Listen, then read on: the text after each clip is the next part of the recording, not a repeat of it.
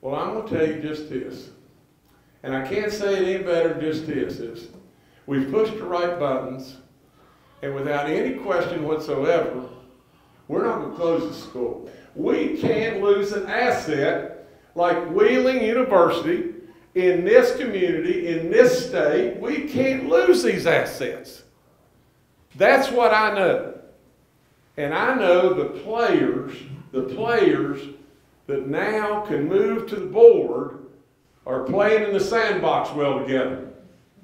Do I know that it's going to work out with Wheeling University and WVU? No, I don't know that. Do I know that it's going to work out between the Med Center that we just are losing or jeopardy of losing and WVU? No. But you know what I do know? I know this. This school's not closing on my watch.